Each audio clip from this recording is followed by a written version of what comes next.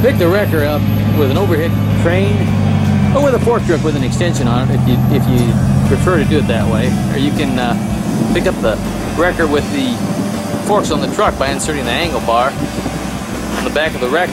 That angle bar has two uses. One to span a frame on the truck you're picking up, and also to use it to load your wrecker with.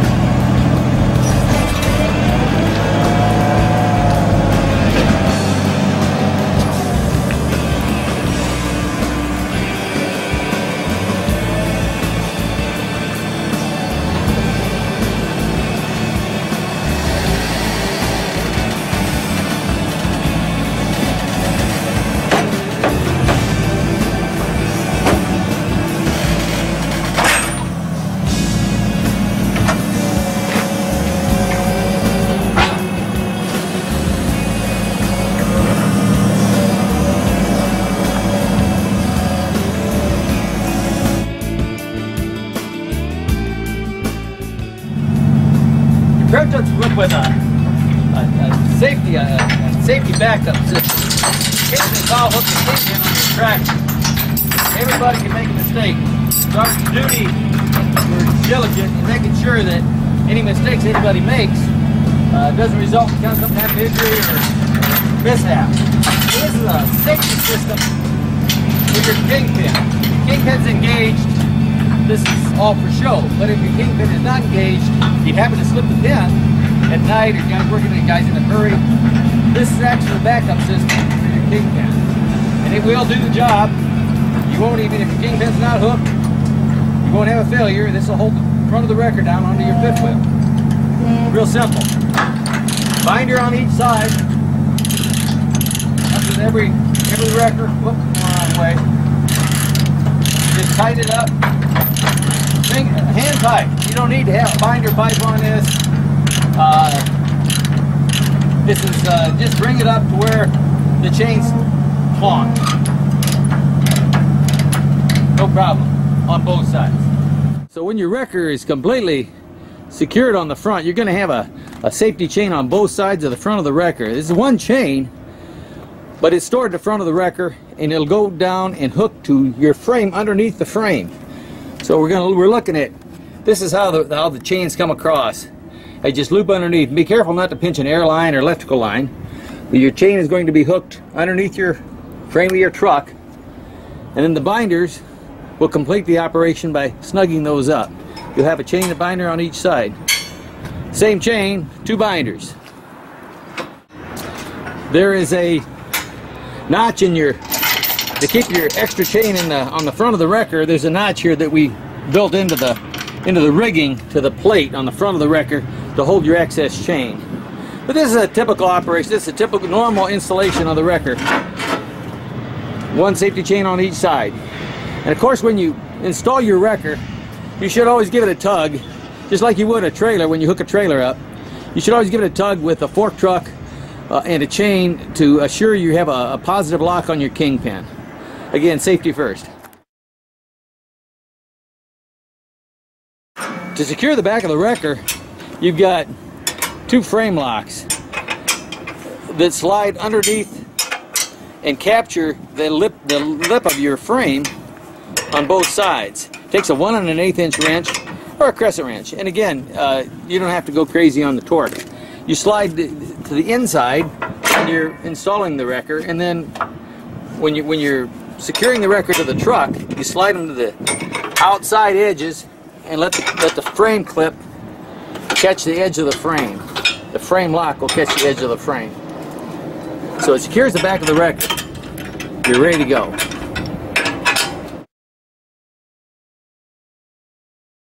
Your wrecker, by plugging your electrical light cord into the port on the front of the wrecker, the units that have the battery power packs, we'll take this, the Model 7 and the Fleet 2012, are not equipped with batteries, they're equipped with jumper cables to run the power unit. When you run your lights on your tractor, your wrecker is set up with a one-way electrical diode and a 10 amp breaker in the line. It'll trickle charge your battery when you run the lights. Also, it'll activate your rotating beacon light. Plug into the front of the wrecker, run your lights, you're good to go. When you're bobtailing down the road, the best place to put your Pro-Tote in a very top position. The reason for this is so that traffic behind you can see your tail lights.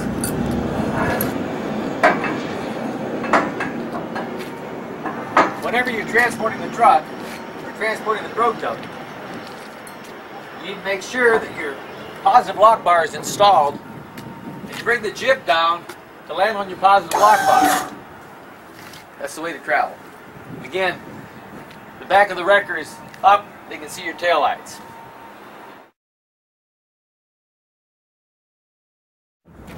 Your angle bar, again, remember we had two purposes for the angle bar. One was to allow the wrecker to be picked by any size fork truck that you run into. This slot for the angle bar to sit in here, and any fork truck, whether it be a 40,000 pound fork truck or a 4,000 pound fork truck, doesn't make any difference. There's plenty of room to get your forks in here. The forks go right here, pick it up. The angle bar acts as your front stabilizer to pick the wrecker up. Also, this angle bar, you notice there's a couple of knobs on the bottom that will keep your chain from slipping off. And when you have a truck that has an open rear frame, the cross member is inset, this bar will actually act as a bumper for your tow capacity. What I do, I take a couple of seat clamps just to hold it in place until I get in the position to put my chains underneath the wrecker, and we'll show you how to do that. There we go, right across the back of the frame.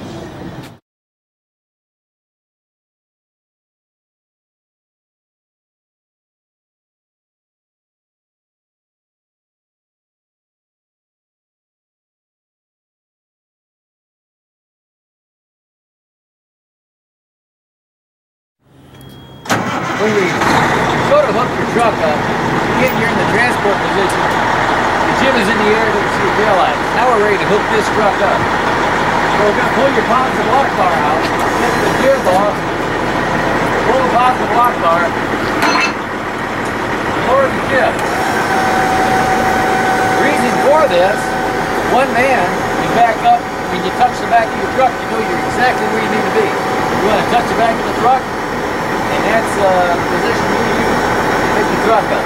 So as this comes down, you'll notice this bar here will hook up to your angle line, and you've got a stopping block here that will allow you to put the truck in a proper position and pick the truck up.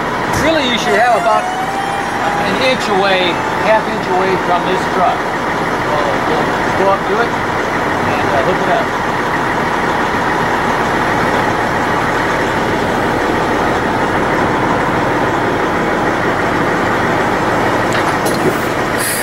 A little bit. Oh, perfect. That's where you need to be to hook the truck. There's several ways to hook your truck up, but what we're going to do, we'll use two chains, make it real simple. You need at least 3/8 inch, grade 8 is the minimum you would use to hook the tractor up. There's a working load limit of around 7,000 pounds per side. The back of your truck weighs approximately 8,500 pounds. The front of your truck will weigh about 11,500, somewhere around there. The first thing you're doing, you're dropping your chain between the axle and a brake cam on the very front, the front of the truck. That's the first process. The chain will be dropped through there, and then we're going to pull the chain to the back so that you're going to basket the whole back of the suspension. As you drop your chain down in between your brake cam and your axle, you got two ways of hooking the front of the chain up. If you've got a clean frame and you've got a good hook here, you can hook your chain right to your frame. Real simple. Now if you've got a double frame, or if this hook isn't clean, you can use these chains and glad hand the chains together. Try to put them kind of in the center there so that you get the same amount of chain on the back of the truck. Okay, now we've dropped the chains down between the brake cam and the axle. One on each side, one 20-foot chain. You can use 1/2 inch, 3/8 inch. We're using 3/8 today, grade 8. I've got a hook that we designed so that I don't have to crawl underneath the truck. We're going to bring the rest of this chain to the back of the truck. So I use this hook to pick the chain. We're going to pull it all the way to the back so that we're picking up the whole back of the suspension.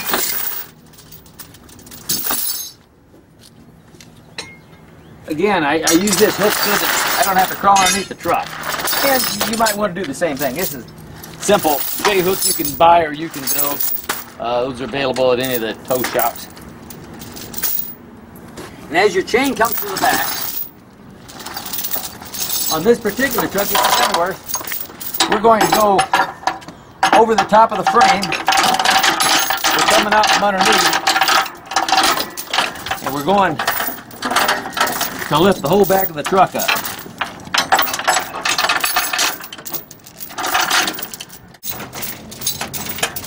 What we're doing, we're running the chain parallel from the front of the truck.